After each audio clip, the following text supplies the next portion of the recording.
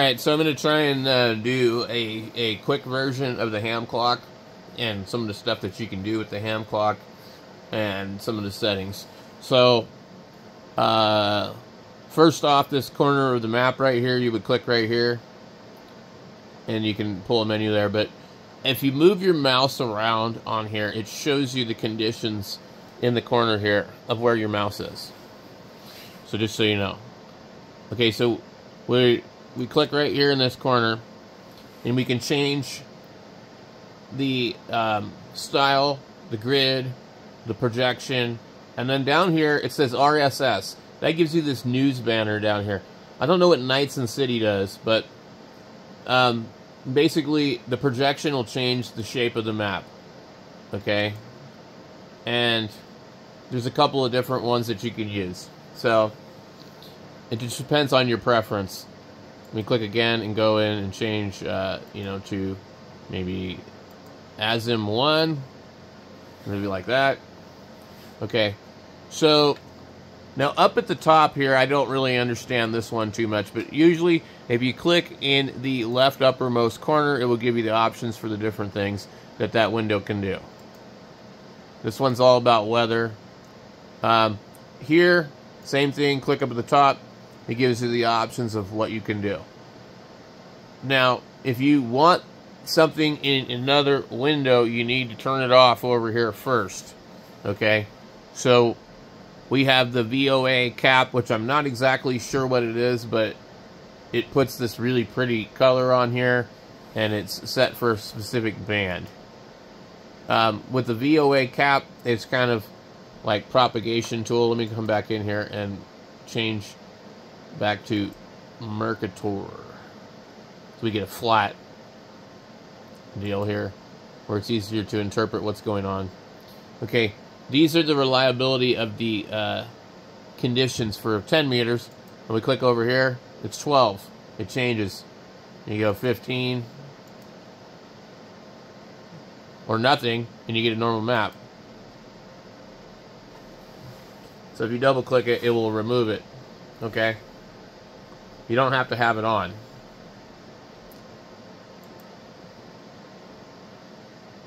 Okay, so let's say we want to look at 80. 80 probably won't look like much because you see there's nothing on the grid here.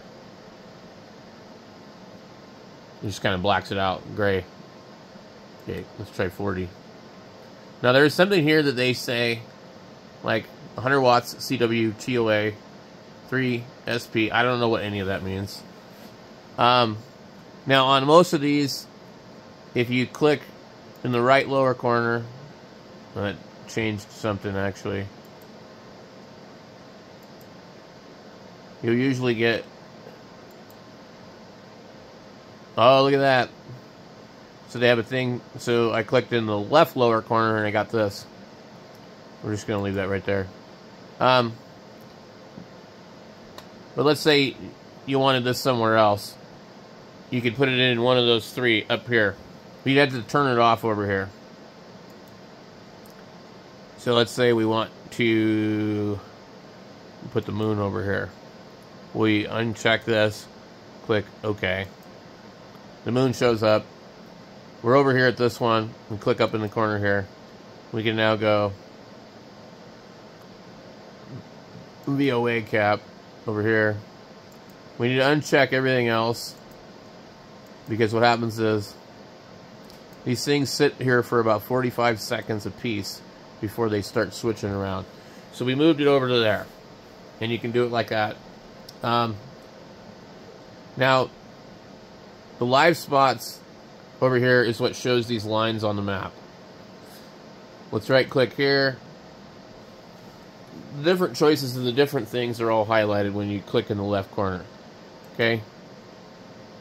When you click in the bottom corner or on the bottom, I think it doesn't really matter where, it gives you the options. So right now we're on, I believe, what would be PSK Reporter. Right next to it is RBN, which is Reverse Beacon Network. On the other side is Whisper. And the spot is either of the DE or by the DE. I don't know how it would be by the DE or how that would work. we could go ahead and try it and switch it if we want. Grid, show the maximum distance or count, and it times out after a while. The age, 15 minutes, 30 minutes, 1 hour, 6 hours, 24 hours. And you can select the bands that actually show up. I'm going to go over here and change this to by the DE, and I think it'll end up blanking out the whole thing. Oh, maybe not. So I'm not sure how that would work. But it's going off of by my grid PSK in the last 15 minutes. So let me see what it does when I switch it back. Okay. Of.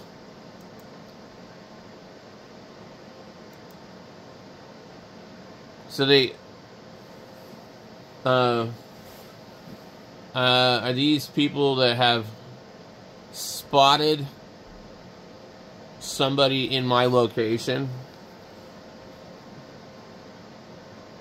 So this is more likely these places are picking up signals from my area. Live spots of grid DM34. Okay. Now, that's of. Now, how about by? By. Now, this is what people in my area have spotted. Not what areas have spotted of my area. So this is more accurate for me, I think, probably because this is going to show me where I'm located, what to expect to pick up, what to expect to receive. The other way is a little bit more specific. So this is fine. So you can do that. You can move all this stuff around here. If you come over here, normally this has DE and DX. You can click in the corner and you have the DE format. And I click all info and data panes, contrast, POTA, and SOTA. And then with that there, you can then have all that. Now, I believe if I just click the DE format, what's going to happen is we're going to end up losing all this information here, and we'll end up with this clock like you normally would see it when you first set up ham clock. To me, this is useless. I really don't need to see my grid. I know where I'm at. I don't know exactly what the point of this is. If you click on the top here, you can change it back. Okay. If you click on the top over here, it will allow you to select satellites or the moon or ISS. Let me see if we can find ISS. Why are they not on here? Satellites or none.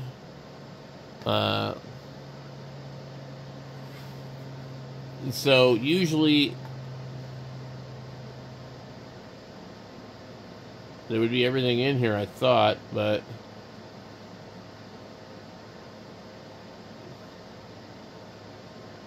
so here are some satellites.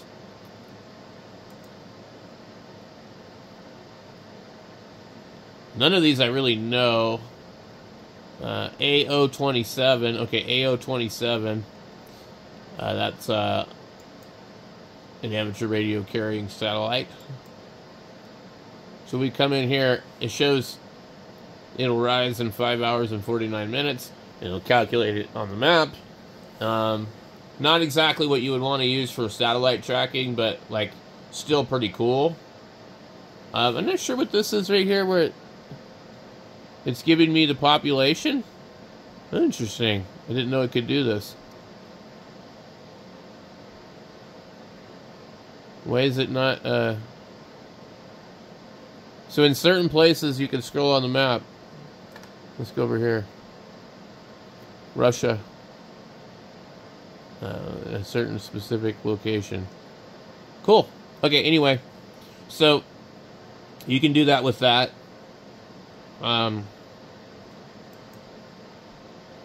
You can change the satellite. You can change the rise and set. You can turn off the satellite. You can show the DX information. If we click on the bottom, same thing. Okay, so let's go back over here. I don't want the DE format, so we're going to uncheck that. What we're doing is, instead of DE format, we're doing data panes. Okay, we need to recheck the contest and the POTA and the SOTA. And up here it says all info, analog calendar, digital 12-hour format. Okay. So then that will put that back over there. We have to wait for the contest window to change for it to go back to any other useful information. There might be some other stuff you can do with the clock, but this is like the very basic stuff of like what you can do with this. There's also some weird thing here. You can click on this for like the moon. It shows like some movie, supposedly. You're also asking a lot of a Raspberry Pi 2W0 to run ham clock and do all this stuff. This is a quad core. If you use a Pi Zero, you might have some trouble with it compared to what I'm doing. Apparently, this opens Chromium, and using a web browser with a Pi Zero is extremely intensive on the thing. This is most likely going to make everything crash. Our best bet is to try and get this thing to close.